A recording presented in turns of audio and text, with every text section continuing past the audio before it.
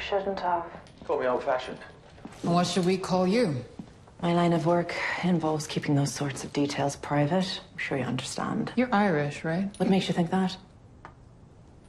You're going to have to tell us at some point. Unless you want to wear that table as a permanent handbag. Something funny. You're not really seeing the bigger picture here, Sergeant. I don't imagine you'll be keeping me here very long. Why is that exactly? Because once word gets out that you have me, Agent Mackey's colleagues from the more serious agencies will start to make their presence felt. Which is why it's in your interest to help us first. How so? Because, unlike those more serious agencies, here at NCIS, we just ask questions. Daisies. When the others get involved, well, they can be a little more hands-on. Sounds like fun. Thought you'd be more into killing U.S. submariners to try and steal nuclear secrets.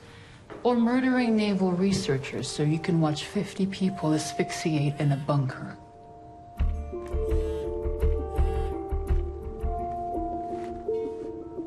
We're going to be at this for a while, yeah. So, why don't you at least tell us what we call you? Call me whatever you like. Don't tempt me. Eileen, Alana, Ali. Anna. My name is Anna Nemes. See, that wasn't so hard now, was it? So where are you from, Anna? Well, it depends who's asking me. And who's paying my fee?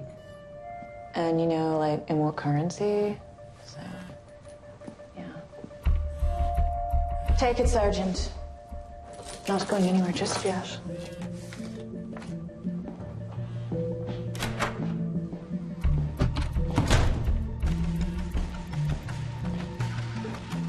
Hey, sorry, I'm almost done here.